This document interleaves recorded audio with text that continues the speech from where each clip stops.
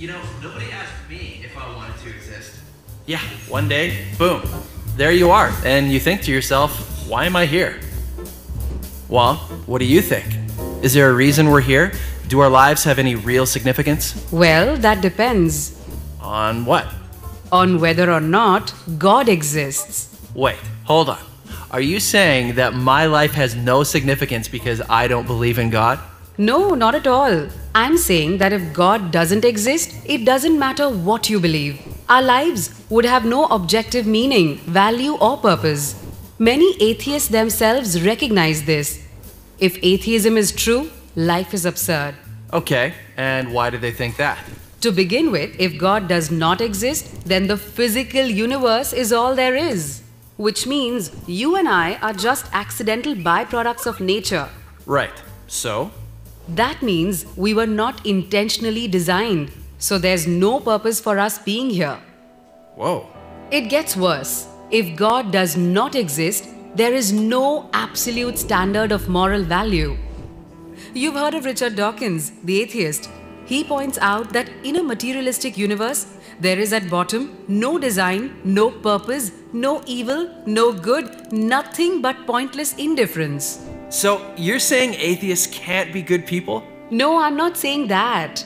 Many atheists live good lives. What I'm saying is, atheism fails to provide an objective basis for saying any particular action is good or evil.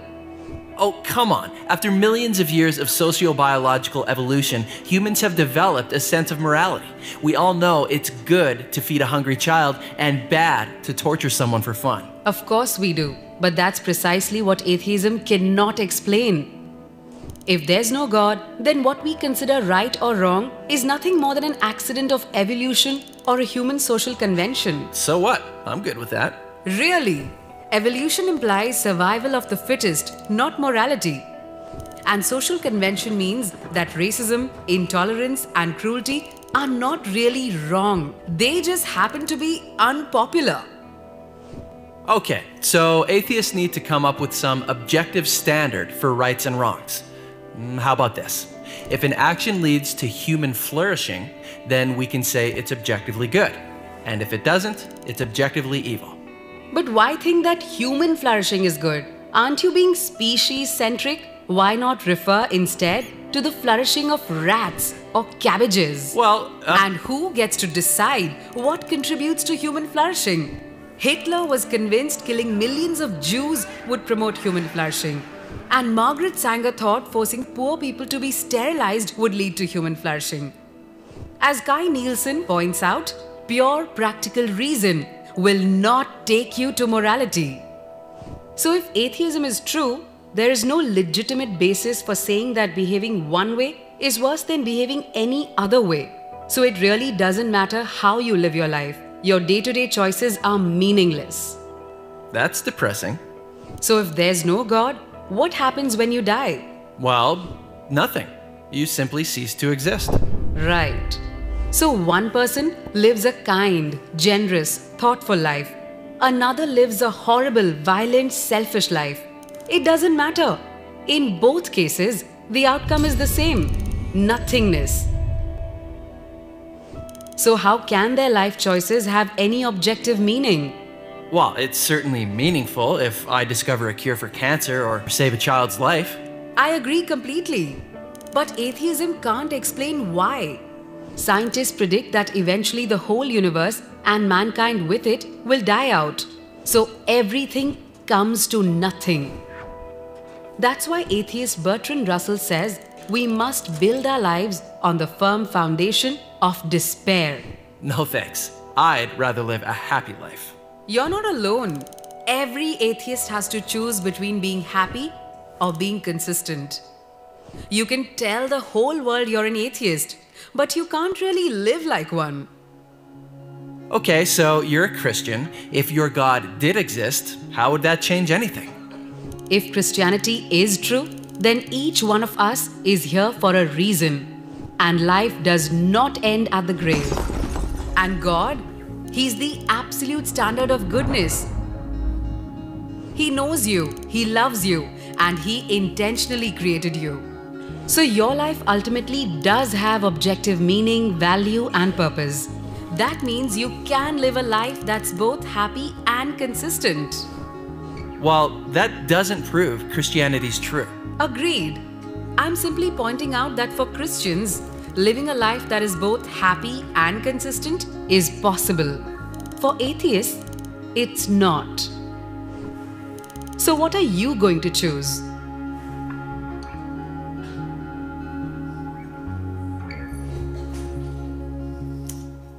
Good morning. It's me.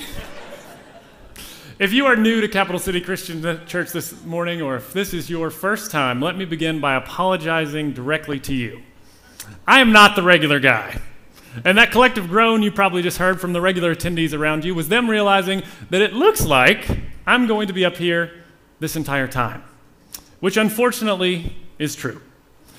When Doc Pattison, our senior minister, asked me, he told me he was going to be out of town this week, he asked me if I would consider giving the message today, I was very taken aback. I mean, no one's more surprised than I am that I'm up here right now, trust me. But I said, I guess, I'd consider it as long as the topic of the day isn't too heavy or deep or anything like that. He said, okay, great. And I said, well, what is the topic? He said, we're going to be talking about the meaning of life. Oh, okay. So I laughed and I said, well, you guys must be pretty desperate if that's the topic and you're asking me to give the message. He kind of paused for a second. He said, yeah, Jordan, we are pretty desperate. Okay, you didn't have to confirm it quite like that. But in my final plea, I said, well, what about John Sutphin? I mean, he's the executive pastor. He's been at the church longer than I've been alive, and he preaches from time to time. Why not have him give this message? And Doc, he paused for a second. He said, well, I guess we're not that desperate. Is he in here? No, he never is. Okay. All right, good. Well, now that I've really set myself up for success, or maybe failure, let's lay a couple of ground rules. All right, we all know I'm not a preacher, so this is not going to be a sermon. But like you guys, and as one of your elders, I need to hear a good word every now and then, so I'm going to take another page out of Doc's playbook, and I'm going to preach to myself and invite you guys to listen in. Okay, that way, if I say anything that's offensive or over the line, you can know that that's directed at me and not quite at you guys. And I am new at this, so I'm going to beg your grace. If I do say something that's inaccurate or inartful, as I undoubtedly will, we're going to acknowledge that that is completely on me. On the other hand, if I stumble upon sharing something that's helpful or edifying in some way, then we're going to give credit where credit is due, and we're going to acknowledge that that's completely him. Okay? And finally, I do beg for that grace, and I'm just going to ask that if you guys can give me that grace, we'll try to get through this together. And if you will be attentive and well-behaved and everything, we'll see if we can't get you out of here maybe even a minute or two early like any good substitute would. Deal? All right. Let's go to the Lord in prayer for just 1 second. God, thank you for this day. Thank you that we get to come together and to worship and to learn more about your word and to fellowship together. We don't want to take any of these opportunities for granted. We just ask now that the words of our mouths and the thoughts of our hearts would be pleasing to you. In your name, your son's name, amen. All right, so why are we here? I don't mean why are we here at Capital City Christian Church this morning, although I guess that's maybe part of it. Why are we here on this planet at this particular point in time? I mean, none of us ever asked to be born at all, right? Let alone to be placed in this general geographic location at this particular point in history. Is there any meaning to it? Maybe you never thought about that. I mean, for some of us, life is so good and pleasant, why would we think about such things? But for others, these questions haunt us. Maybe you've experienced some tragedy in your life, or you suffer from chronic pain, or you've lost somebody that you deeply love, and you wonder how anything could justify experiencing that level of pain. Or maybe for others, your wondering is a little more specific. Does my life have meaning? Is there something that I'm supposed to do? Is there some thing for me to fulfill? Are we all just supposed to live until we die? Now, these are questions that a lot of us have wrestled with from time to time, right? But they really center around that bigger question of what is the meaning of life? But I think maybe the more interesting question, more important one, is why do we ask these questions at all? Does life have to have meaning? I mean, some have theorized that it doesn't have to. It simply is what it is. It will be what it will be. Why frustrate ourselves trying to figure it out? But for most of us, that's just not enough, right? One author, a guy we're going to look at here in a little while, he said, we have a burning under our fingernails for meaning. And I would wager, even if these questions aren't bothering you right now, at some point, they will be. At some point, sooner or later, you'll be sitting at a funeral of a loved one and you'll ask yourself, or maybe you'll wonder for your kids, right? Or maybe they'll ask you, and you won't have a great answer for the question, what is the meaning of life? Well, we're going to look at that question and related questions today. Would it make you feel any better to know that you aren't the only one who has wondered these things? As a matter of fact, if you've wrestled with these questions, you're in some very, very good company. Some of the wisest and brightest minds throughout history have wondered about these very same things. Unfortunately, they haven't all come to the most hopeful of conclusions. So, what is the truth? Is there some overarching grand meaning to life? Is there a meaning to your life, to my life? Or was Shakespeare right when he wrote, "Life is a tale told by an idiot, full of sound and fury, signifying nothing"? Now, these are just lines from a play, because Shakespeare was a playwright, right? They don't necessarily reflect his worldview on the matter. They more reflect the frustrations of his character Macbeth at the death of his beloved. And that's probably a frustration we can all identify with, right? Doesn't life seem at times so chaotic and disorderly? How could there be any meaning to it? Now, this question doesn't bother me personally as much. I don't wonder if life is a tale told by an idiot as much as is life a tale lived by an idiot sometimes. But I guess that's a story for another day. But some of the more modern philosophers have been even more pointed in their conclusions about the meaning of life. Guy they referenced in that video, Bertrand Russell. He was a philosopher, very well known. He died about 50 years ago, and shortly before he passed away, he said this: "There is darkness without, and when I die, there will be darkness within. There is no vastness nor splendor anywhere, only triviality for a moment, and then nothing." Wow, pretty bleak. Harvard's Jay Gould, who was an anthropologist and atheist himself, he was even more descriptive in his summation of the meaning of life, or lack thereof. He said this, and hang with me, this is a long one, but he said, "We are here because one odd group of fishes had a peculiar fin anatomy that could transform into legs for terrestrial creatures. Because comets struck the earth and wiped out dinosaurs, thereby giving mammals a chance not otherwise available. So thank your lucky stars, in a literal sense, because the earth never literally froze entirely during an ice age, because a small and tenuous species, that's us, arising in Africa 250,000 years ago, has managed so far to survive by hook and by crook. In other words, life is a complete accident."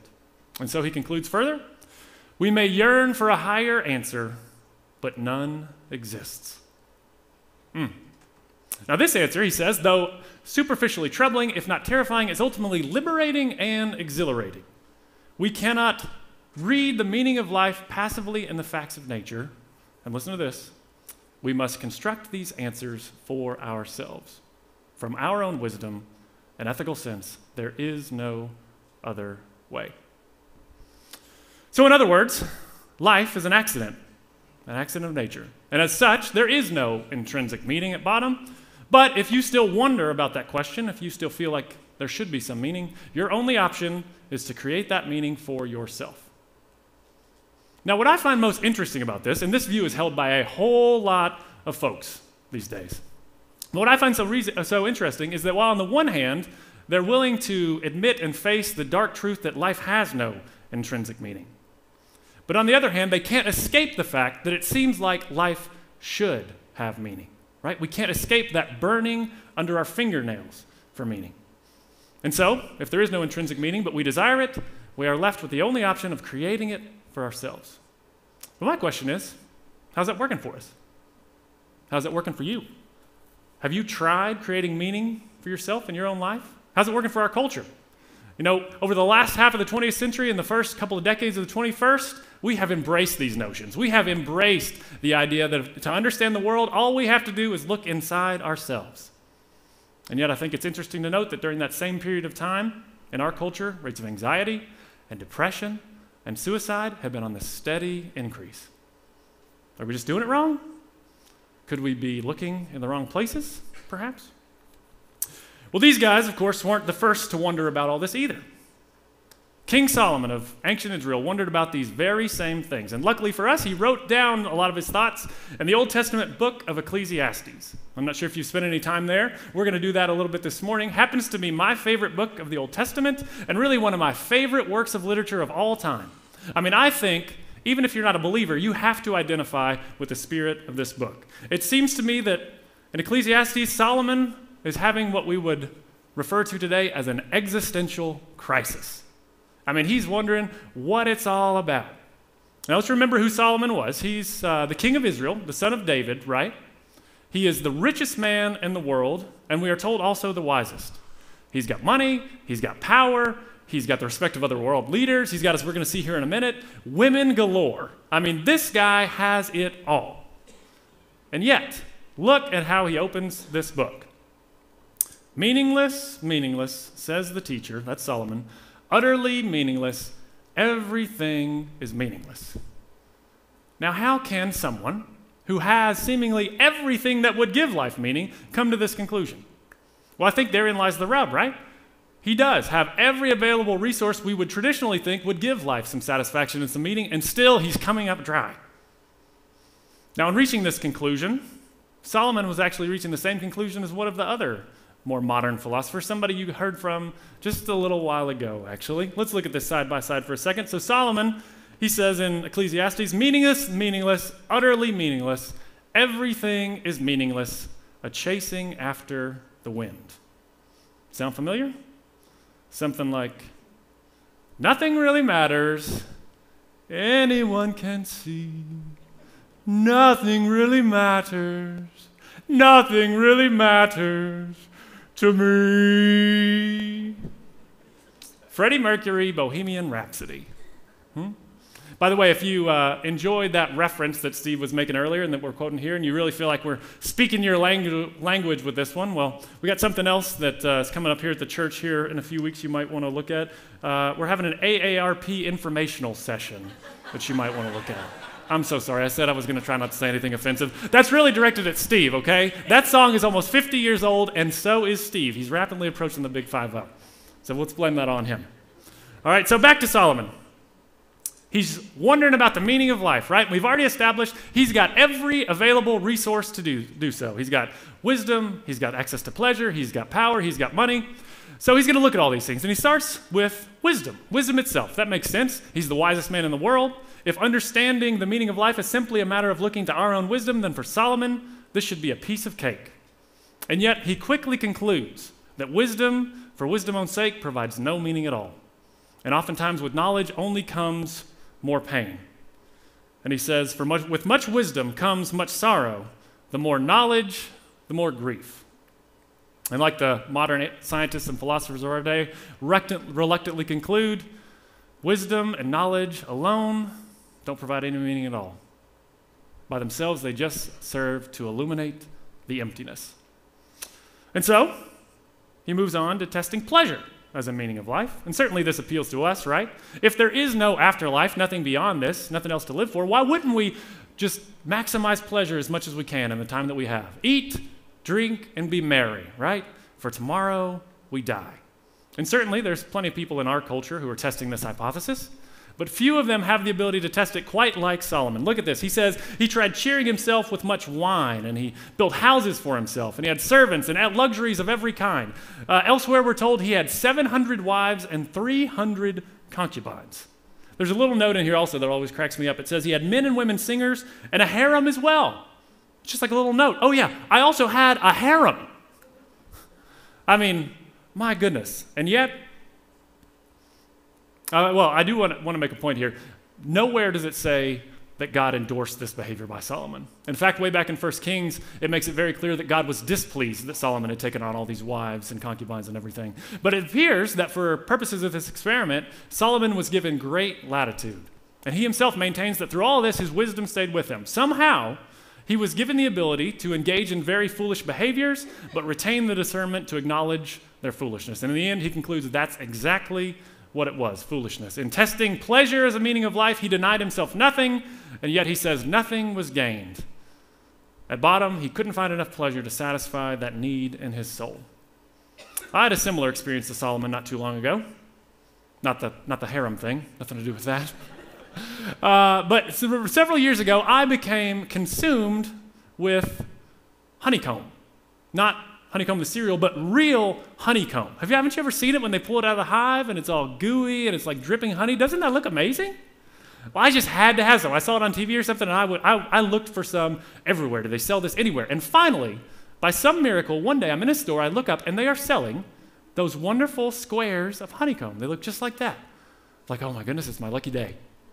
So I bought some, and I took it home that night, and I was planning to have it for my dessert after dinner. I was so excited. I mean, it had been months and months and months, and now I finally got it. But as luck would have it, that day, I happened to get home from work a little bit early, and earlier than usual, and Meg, my wife, she was still working at the time and outside of the home, and she called and said she was going to have to work a couple hours late that evening, so I was on my own for dinner. So as dinner time approached, though, I was feeling pretty lazy. I really didn't feel like fixing anything, and I'm walking around the house. I keep walking by that honeycomb on the counter, and it's looking better and better. And I'm getting hungrier and hungrier. And I know this is not a good idea, but I start thinking, what if I just eat the honeycomb for dinner? It looks substantial. It looks like it should be pretty good. I knew that wasn't a good idea, so I tried to stave off temptation, but eventually I just couldn't take it anymore, and I cracked, and I said, I'm going to eat this honeycomb for dinner. So I sat down at the kitchen table, got the honeycomb out, got a big old spoon, and I plunged it in there, and I pulled an enormous bite out, and guys, oh, it looks so good. I popped it into my mouth, and I got to say, as good as advertised. I mean, this was awesome. Just the sweetness of the honey, the chewiness of the comb. At first, it was just amazing. But very quickly, things began to change. And before I could even get my second bite, as that first bite was going down, coating my throat, and then my stomach, and then seemingly every blood vessel in my body, I entered what I can only non-professionally describe as some weird version of diabetic shock. I mean, every muscle in my body started shutting down one by one, everything except for my brain and my stomach, which continued churning and swirling for the next several hours. I mean, I was sick as a dog. A couple hours later, Meg comes home, and she finds me in a stupor on the couch, and she's like, what happened to you? Like, I ate honeycomb for dinner. Never doing that again. Horrible decision. But what was the problem? There was nothing wrong with the honey or the comb, right? Honey's great when used in small doses to sweeten things and whatnot, but when you make it the main course, it leaves you unsatisfied and sick. And that's exactly what Solomon figured out with pleasure, right? Nothing wrong with pleasure. As human beings, we need pleasure to be healthy physically, spiritually, emotionally. It's good to experience pleasure on a regular basis. But when you make it the main goal of life, when it's the main dish, it ends up leaving you unsatisfied and sick. And so he concludes, pleasure also is meaningless. Next, he moves on to toil, or what we might call work, accomplishments. And he says he built big cities for himself, and he conquered lands, and he did all this stuff to make his name great, right? We know he built the temple, but when he looked at all that his hands had built, he says he was still unsatisfied. And all he could think about when he looked at that was, one of these days he's going to die, and he's going to have to leave that to somebody else. And who knew whether that person would appreciate what he had done or whether they might squander everything he had worked for. And so he concludes, I hated all the things that I had toiled for under the sun, because I must leave them to one who comes after me, and who knows whether he will be a wise man or a fool. So lastly, he tries riches or money as a meaning of life. He's the richest man in the world, so why not, right? His treasury throughout the course of his lifetime just continues to fill up, and he keeps looking to that money, getting richer and richer for satisfaction and fulfillment, and he's not finding it. And certainly we understand this intuitively, right? Maybe some of us have experience with this. I mean, there's nothing wrong with money. We need money to get by in life. But if we rely on that for our security and our satisfaction and our self-worth, there ain't enough money in the world. And that's what Solomon ultimately concluded. Richest guy in the world, nobody had more money than him, and yet he concludes, whoever loves money never has money enough. Whoever loves wealth is never satisfied with his income. This too is meaningless. So the guy who has it all, he's got all the wisdom, all the access to pleasure, all the power, all the money. He tests all those things, and he says at bottom, they were all meaningless, a chasing after the wind. So, if our modern scientists and philosophers can't give us a satisfactory answer to the meaning of life, and even Solomon himself, with all his wisdom and resources, can't seem to find a satisfactory answer either, where else can we look? Well, there is one more place I want to take you. Unfortunately, it's a long way from the royal passages of Solomon's castles, and it's a long way from the safety and confines of the halls of academia and science. Got to take you to one of the darkest settings in human history, the Nazi concentration camp. Dr. Viktor Frankl is a name that Doc has referenced several times. He's a man that Doc has referenced several times throughout this series, and for good reason. He wrote the book Man's Search for Meaning, one of the best-selling books of the 20th century, one of my very favorite books of all time. I highly suggest you read it. But Dr. Frankl was a Jewish psychiatrist living in Vienna, Austria before the start of World War II. And a couple years into the war, in 1942, he and his family were taken captive by the Nazis. And over the course of the next 3 years, they would spend time in 4 different concentration camps, including the infamous Auschwitz and Dachau camps. And unfortunately, during the course of the war, Dr. Frankl would lose his mother, his father, his brother, and his wife. All died at the hands of Nazis. Fortunately for humanity, though, Dr. Frankl would manage to survive. And he said that he made the decision at the start of the war, when he was taken captive, he was going to do everything he possibly could to survive as a psychiatrist, because he wanted to observe those dark times of humanity and see if he could wrestle any insights out of that as a psychiatrist and live to share some. And luckily he did. He shares a lot in his book. Don't have time to get into all of them here, but one in particular, one little story I want to share with you. He says that as a doctor in the camp, other prisoners would recognize that he was a psychiatrist, and they'd come to him for advice a lot of times. And he tells a story about 2 people, 2 men who came to him on the same day, separately, and both of them were contemplating suicide. And that was an all too common occurrence in those camps. If you didn't die directly at the hands of the Nazis or die from some sickness in the camp, many times you saw suicide as your only other way out. And so Dr. Frankl asked him, knowing the answer, right? But he asked them, why do you want to end your life? And each man separately replied to him the exact same reply. They both said, see, doctor, I have nothing to expect from my life anymore. That's certainly understandable given their situation, right? But this is where Dr. Frankl developed the question that would become the foundation of his therapeutic psychiatric practice from then on. He asked both of them in return, what if instead, isn't it considerable that perhaps life expects something from you? See, these guys had been looking at things as if once life has nothing left to offer, there's no reason for life anymore. But Dr. Frankl says by asking this question, by reframing their mind, if he could give them something outside themselves, attach their meaning to something beyond them, a person or something they had to do, he could give their lives just enough meaning, just enough hope to press on for one more day. I think this is a brilliant insight relevant to our discussion about the meaning of life. I think there's a whole lot of truth in it. I think it is so close to the answer, so very close. What does life expect from us? I would change just one little word here from Dr. Frankl's question. What if instead of what does life expect from you, what if we ask that God expects something from us? When I read Dr. Frankl's question a couple of weeks ago, preparing for this, I was struck by the similarities between that and one of the verses that Doc had already identified for our discussion today. A very famous verse out of Micah 6:8. It's known popularly as the Micah Mandate. Listen to the similarities. He says, he has shown you, O man, what is good. And what does the Lord require of you? What does the Lord require of you? To act justly and to love mercy and to walk humbly with your God.